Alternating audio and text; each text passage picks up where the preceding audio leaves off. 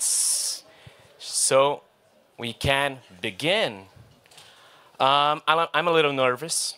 I'm a good public speaker, but I don't usually speak in English. So I know myself, and I know that when I'm feeling confident, I speak better. So make me confident. Yeah! Woohoo! Yeah, thank you. Woohoo! And also to my wife watching in the internet and all the crew from Wikimedia Israel. And it's really a pleasure and an honor to represent Wikimedia Israel in Wikimania 2024. We are presenting today the impact of the Wikipedia editing course for autistic people. It's a pilot project from Wikimedia Israel. We really take pride of this initiative. My name is André Frank. I'm originally from Brazil. I moved to Israel 2 years ago. And this is my first Wikimania. Many more to come. Be'ezrat Hashem, if God wants. Okay, so let's use this one. Yeah. So, how it all began? That's the question. How it all began. And the answer is on the screen. Jonathan, or in Hebrew, Yonatan. And Jonathan, he's a 16-year-old boy living in Israel, studying in high school. He loves to drive. He loves to ride the bike. And also, he's a very sweet guy and happens to be our ED son, our executive director, Michal, who's also here. A round of applause to Michal. And she will help me, maybe, answering some questions. And Michal started in Wikimedia Israel in January 23 or February? February, okay? About 1.5 years ago. And when Michal got into this wiki world, she realized it would be a very good environment for autistic people, like Jonathan himself. Because sometimes autistic people have to fit themselves into the environment and not be who they really are. And in Wikipedia, we have a lot of opportunities for the autistic people to release all of their potential and feel at home. So why not trying to make this thing happen? So we have 10 points. We are going to pass throughout each one of them really quickly. Introducing a little bit about Wikimedia Israel. We are an official chapter of the Wikimedia Foundation. We are in operation since 2007, offices in Tel Aviv. We work both in the Hebrew and Arabic languages. 7 workers. You can see all the team in this photo. It was our last day in the first office before we moved. And we have about 40 volunteers. We have 3 volunteers here with us. Also applauses for Gil and Laliv and Hannah. They're volunteers in Wikimedia Israel. And we have a very special focus on education. And of course, we've been running editing courses quite a while, since 2007. Our main audience are senior citizens, and we have already hundreds of graduates of our course, something about 500, Michal? Something about it, right.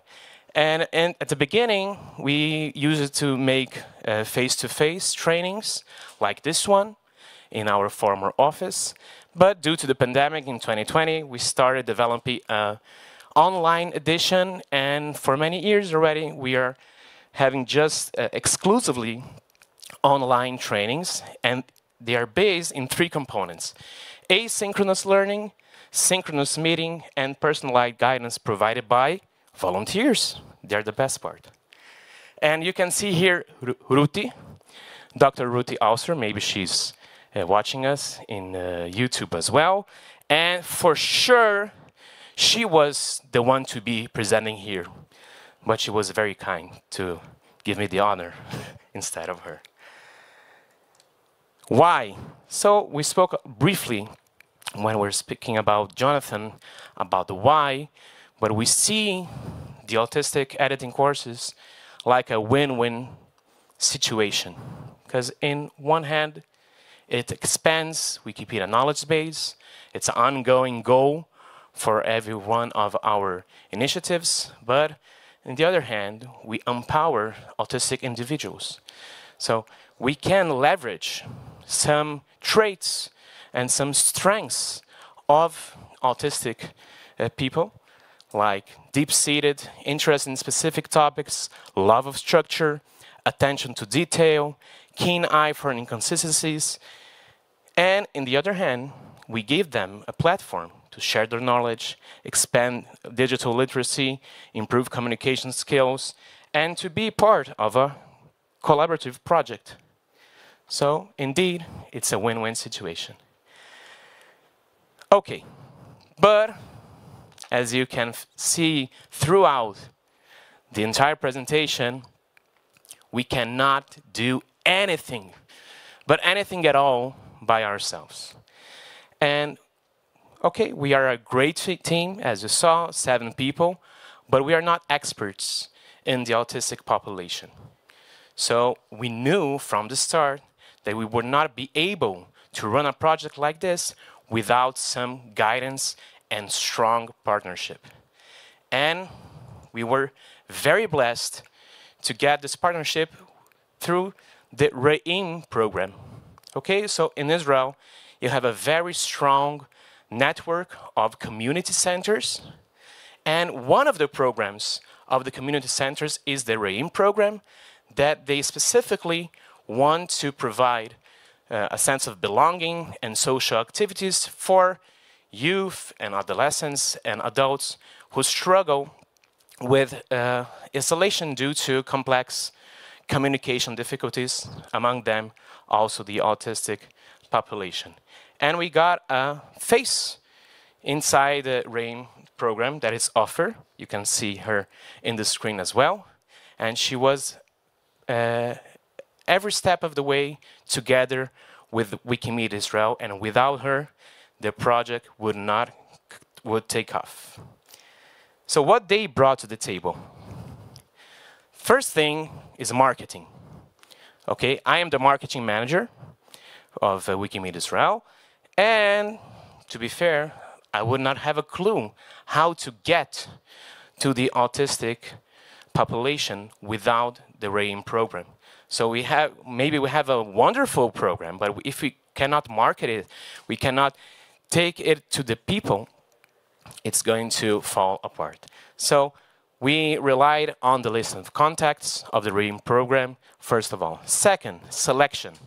Okay, so we know that the Wiki movement and the Wiki projects, they can be accessed and they should be accessed by everyone. But when we're talking about a course, we have to meet some criteria. So it's a little bit different than when we are talking about a 101 training, an individual session. We have to have some common ground, some technical abilities, some ways to be together. And we do selections for all our courses, also senior citizens. Sometimes senior citizens, they don't know how to use the computer so well. So we have more technical difficulties. Also, we have courses for the general public. And we also make selection because sometimes they want to get into Wikipedia just to write about themselves. So we have to manage those expectations. And here it's not different. We had to make some kind of selection of our candidates, and we would not know how to do it by ourselves. So we relied on an expert in the RAIM program. Third thing, team preparation. Before beginning the course, offer from the RAIM program had many meetings with the instructor, with the volunteers in order to prepare them, and also to prepare the participants. A previous meeting, laying some common ground, some guidance for the participants, and offer also in the first edition, and spoiler alert, we already ran a second edition of the course, and it's one of the measures of success. In the first edition, offer was together in each one of the Zoom meetings in order to guarantee that everything was running smoothly, and if it doesn't, so we had conversations between classes, between offer and the instructor, between offer and some participants. So really it was a very comprehensive and a very invaluable partnership.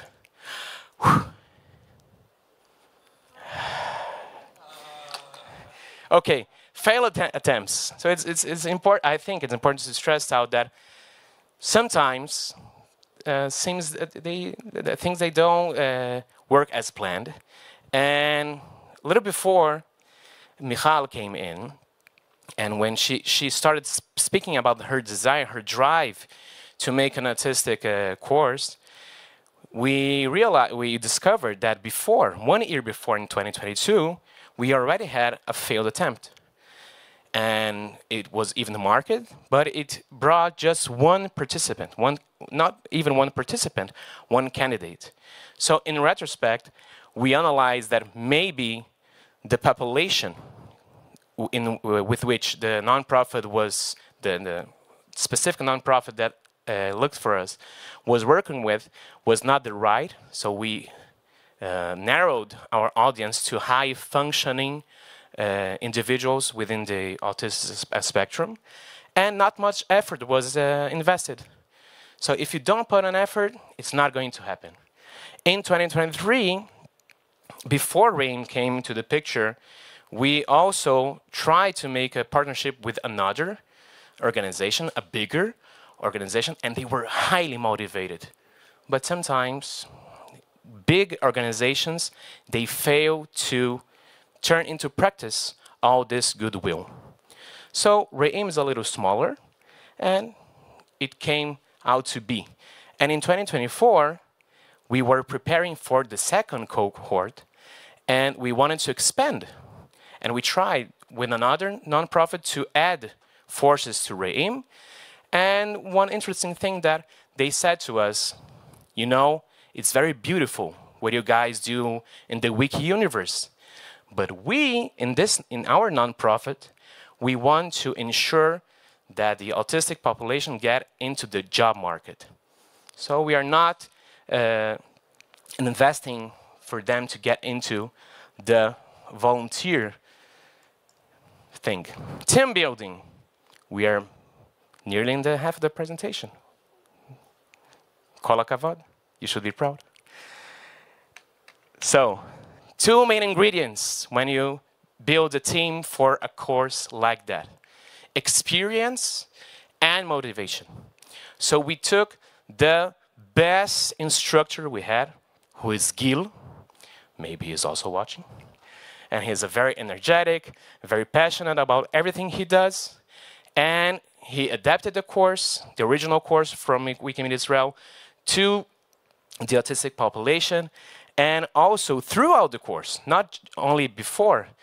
After each one of the classes, he would go back to the plan and make new adjustments based on his ongoing experience. And also, we need volunteers, specifically for the personalized support and the project that they have to present by the end of the course. We need volunteers, and we went to our 40 volunteers, and some of them honestly said, we are not able to help this time.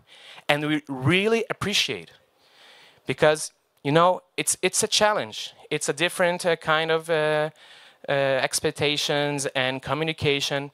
And by the end of the day, we got 5 highly motivated volunteers that had previous experience with the autistic populations, and even one Wikipedian that he is autistic himself, and he's really much the role model of the program. Marketing, that's the fun part. That's when I got to the picture. Oh, handsome. Beautiful smile.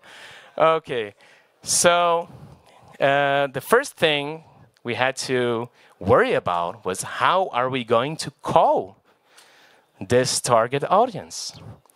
Because it's a very sensitive and a very complex matter in all languages, I think. So here we have some options in English that I found on the internet, how people sometimes, oh, you came, hello. How people relate to the autistics in English, autist people, people with autism, people on the spectrum. And again, we relied on RAIM. So we have an expert. What they said, we took. So here you can see, everyone can read in Hebrew, right? Lagishona ba'olam, first time in the world. I don't know if it's correct, but okay. קורס כתיבה בוויקיפדיה, a writing course in Wikipedia, לאנשים על הספקטרום, to people on the spectrum, okay? And I made the design, okay? Not the picture I bought. So after we released the marketing materials, we received a lot of comments. How do you relate to those people this way? And we had a good answer. We are basing ourselves in our consultation in RAIM program.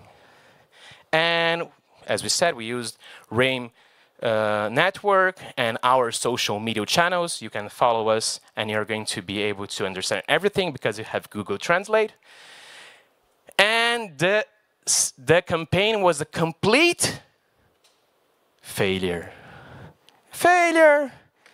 It didn't well. Okay, but Michal, she likes me, I don't know why. And even that I failed, she kept me into the project and into the Wikimedia Israel team. So we had an angel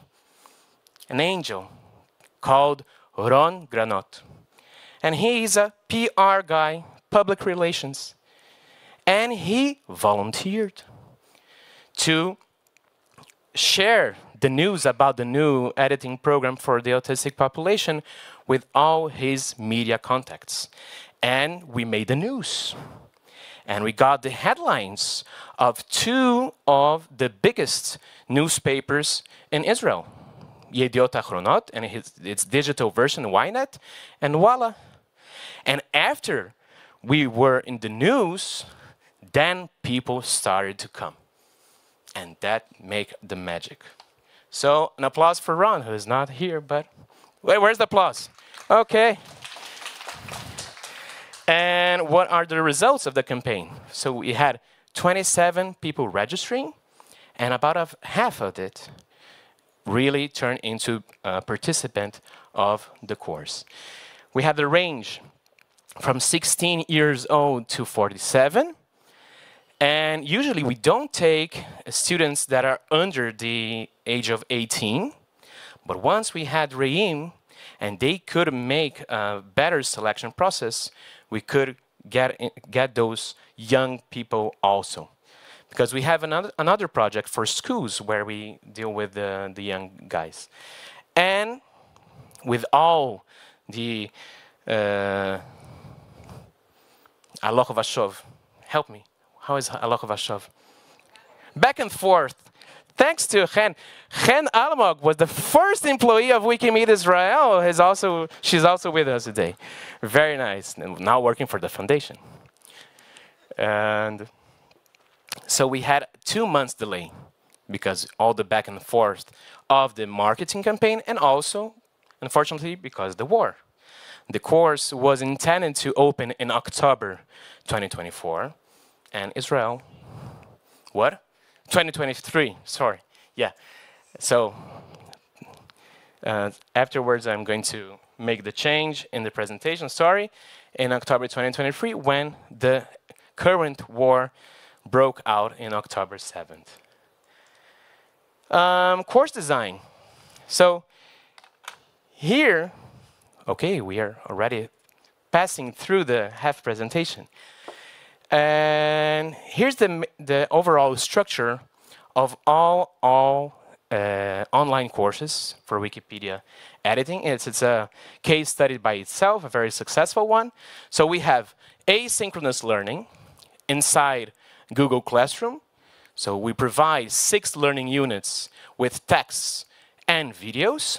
And those units, they delve specifically in the practical and technical side of Wikipedia to know how the community works, what are the dynamics. And second, synchronous meetings through Zoom. So again, we have a little bit of knowledge sharing about the Wikipedia dynamics, but usually in the other courses, those synchronous meetings, they are dedicated to sharing the experience of getting into the Wikipedia community and making the first edits. And sometimes it's a hard process for newcomers. No. It should be better. But we have a safe space to share all these experiences, and also we use those synchronous lessons to get into more in-depth discussions of hard subjects within the writing of the articles. And as we said before, we have also the personalized guidance of our volunteers. So those are the 3 main pillars of our courses. And about the asynchronous learning, we didn't find the need to make so much of adaptations for the autistic courses, but in item 2 and 3, a lot of things had to happen. So some adaptations we made. First thing, we shortened the sessions, okay? Usually, the sessions are 1.5 hours with an additional half an hour for Q&A, and we shortened to 1 hour with an additional 30 minutes. More systematic explanations, and also breakout rooms for smaller groups making other discussions, and we felt the need to replace some of the content. So let's take an example. So the second unit in the synchronous meetings talks about how to analyze if a source is a good source or a bad source. And you need to have this feeling and to build this feeling about what is a good source and what is a bad source, what is reliable, what can be used in an article. And this feeling can be a little challenging for people in the autist spectrum. So what Gil made, he turned this feeling into words and numbers. And he built a chart with multiple criteria and how many points each one of those criteria receive. And if you have a source with a minimum score, so you can rely it's a good source. And even in the session, they turn into like an American Idol kind of thing. Like the students, they had to present one source of information, like a candidate in American Idol, and the judges was to give them scores and to see if they were good enough. So here we have a screen picture of the farewell meeting with the group. And also, when we shorten the encounters, what makes the cut and what was left behind. So we understood throughout the course that the sharing, the initial experiences, and the in-depth discussions were not as successful as with the other people. So we took a step back and we dedicated the lessons more to additional knowledge about the community and its criteria and dynamic. Group management. So it's hard. It's hard to, first of all, build trust in Zoom meetings. And where you're speaking about a very specific population, even more. The online, they didn't know anyone before. The online format, it's a little bit code, and it's a challenge to make a safe and warm environment. Also, communication difficulties. It's a thing that we are also expecting. Many differences between the participants' abilities in the technological side, and some behavioral challenges. So we have at least one participant that was not so nice to the instructors or the colleagues, other one who made a little bit of a mess inside the Hebrew Wikipedia. So we also you have to expect this kind of challenge when you open a course like that. So lessons learned in the side of group management. So one thing, we usually make our courses from 20 to 30 participants, and we understood that 15 is the maximum for the autistic courses. Second, we had to make a contract. Okay, sometimes this structured, the love for a structure, if you give them a contract with very clear guidelines, they respond well to that. So I myself, if I would get a contract like that in the beginning of the course, I would be afraid of what I'm expecting. But they really enjoyed this kind of thing, usually.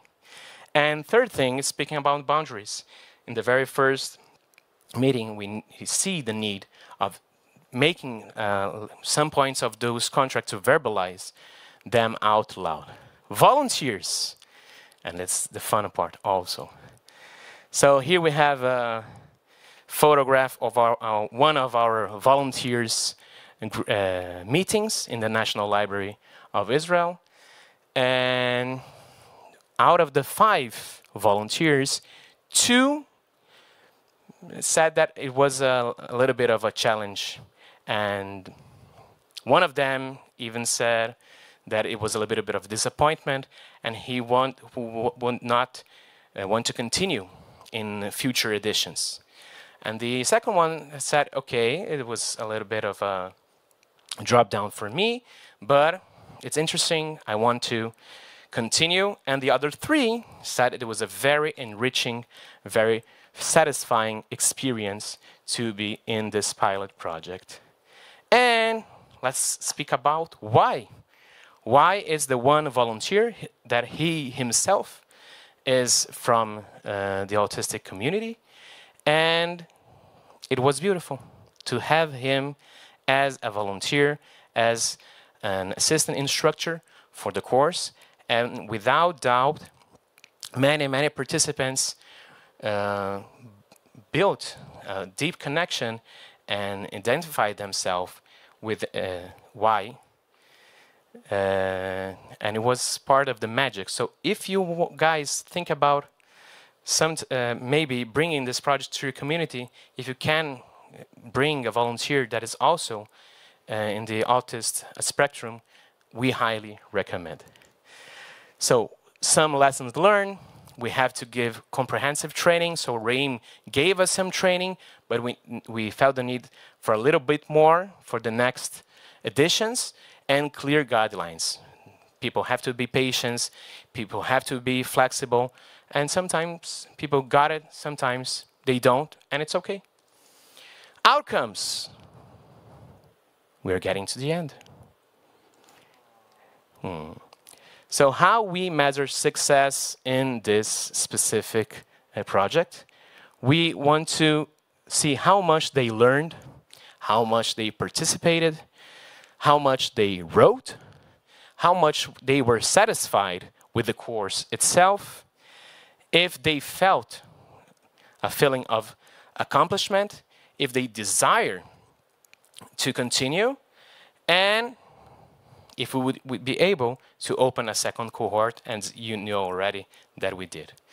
And we took the perspective of the instructor, of offer, of the volunteers, and the participants themselves through verbal feedback in the last encounter, written feedback in Google Forms, and also Wikipedia itself.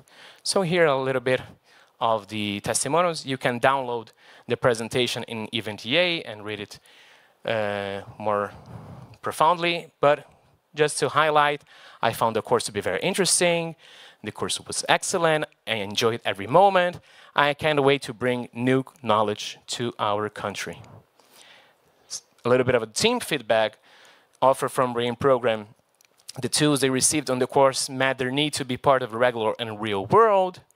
And Gil said the course was a unique opportunity to acquire new skills, work together, communication, etc. And the second cohort. So it's one very important measure of success. We were able to open a second cohort that's just ended in July, and it was significantly more easier to market. We already made the news. We had people to speak out loud and to defend the program.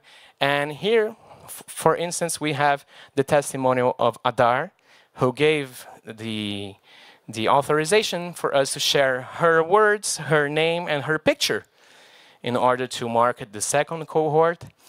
And then we managed to bring people that were more suitable for this kind of initiative. So we have a more balanced group. We got increased collaboration, higher quality Wikipedia edits, and even younger editors.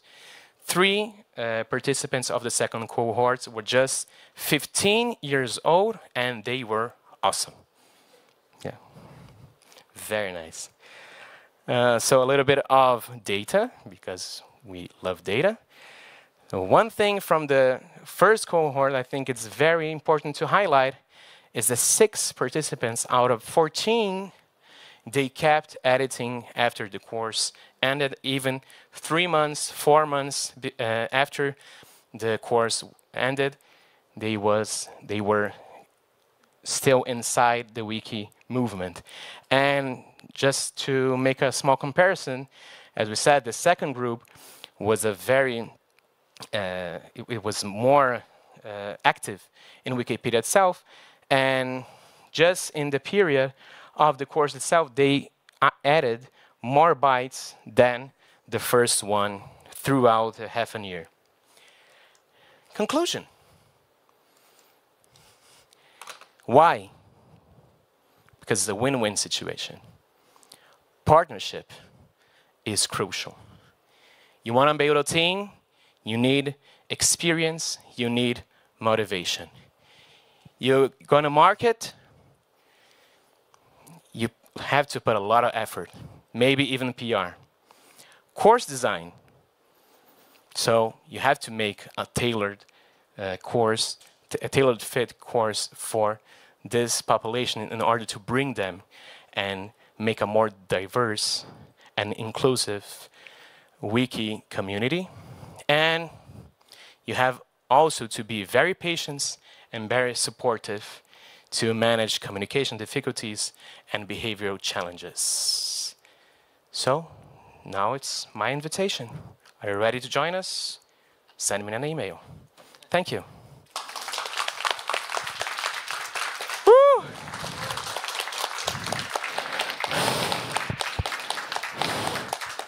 Okay. How many questions? Okay, Michal, where are you? Give me a little support here. Yeah. Hi. Hi. I got the mic first. What's your name? Harmonia Amanda. Okay, I'll have. Harmonia will be fine. Okay. Everything I got from your presentation is that the adaptation you actually did to your course was just to move from an implicit teaching to an explicit teaching, would help actually all kind of people who don't have the implicit rule learned. Mm-hmm. And I don't know if you are aware, but from the people I know in this room, I think there are maybe 15% at least which are on the autism spectrum. Wonderful. And your presentation come across very patronizing. Mm-hmm. So if you want help with marketing, maybe actually talk to the many autistic people which are very active on the Wikimedia project, because this doesn't give me any want to direct autistic people to your course. Actually, then I am listening to this presentation and I am like, maybe I would like to have the learning material, but I am certainly not sending any autistic people I know to this specific course with how you are presenting it.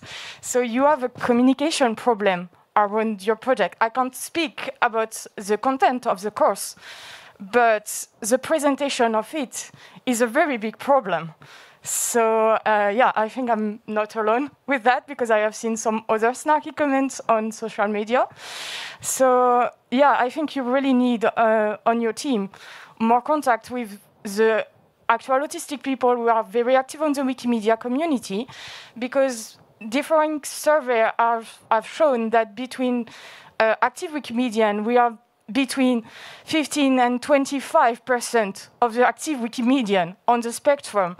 Because you are right with your very first thing you said, that Wikimedia is actually a very good space for autistic people, because we can expand on our specific interest in a way that is useful for the generic community, and where we are valued for that instead of being seen as disruptive.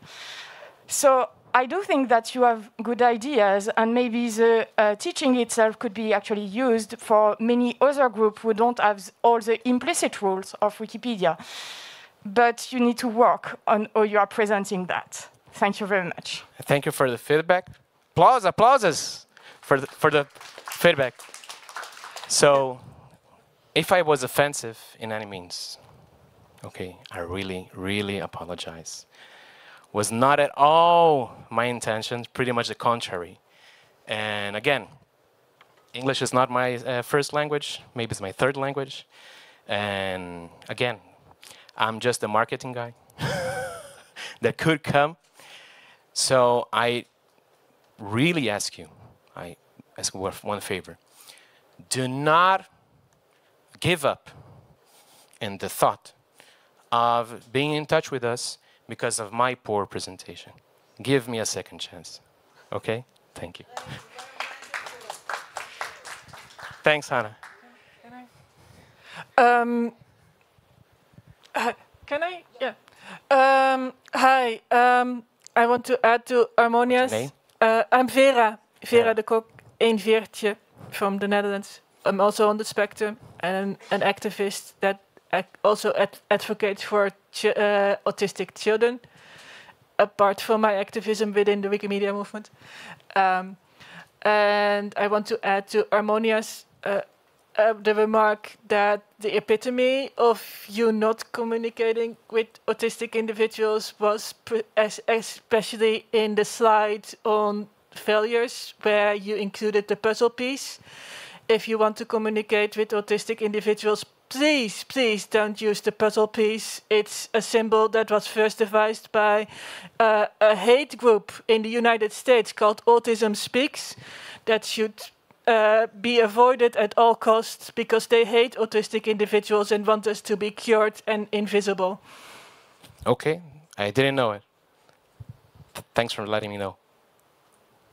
Hi, I'm Hi. user Hexatechin, and I just started a research project that's I just emailed you, but it's called Investigating Neurodivergent Wikimedian Experiences, and we have a poster later today, but trying to also analyze current public discussions about being neurodivergent and participating in Wikimedia projects, because I'm trying to do research to understand neurodivergent people's experiences as editors, and so I think we could have some interesting discussion. But and also I'm plugging that poster session later because generally really interested in talking to not just autistic people, but people who identify as neurodivergent. And I think that other than that, I think we could kind of this seems very interesting, and we also just a comment, like, feel like as a researcher, I'm always like, we should step back and understand the population that we're talking about, and collaborate from the ground up, so people can self-describe and figure out how to lead with accessibility as we're designing things. And so sometimes going slow, or whatever if you think about slow or fast, that's a little bit subjective, but just I'm really interested in care and design of projects like this because it's so personal to so many of us, and because it's so difficult to out yourself, and there's and outing yourself comes with all kinds of risks too. So even participating in projects like this, there's a lot of questions about outing yourself. So I just wanted to bring that, specifically that about masking and outing yourself, and wondering, I guess so I was commenting, but if you have any reactions to that, I'll let. So our time is over, but I really want to be in touch with you. Thanks. You already sent me an email, right? So thank you. And guys, you were an amazing audience. You gave me a lot of confidence. So keep enjoying Wikimedia. Bye-bye.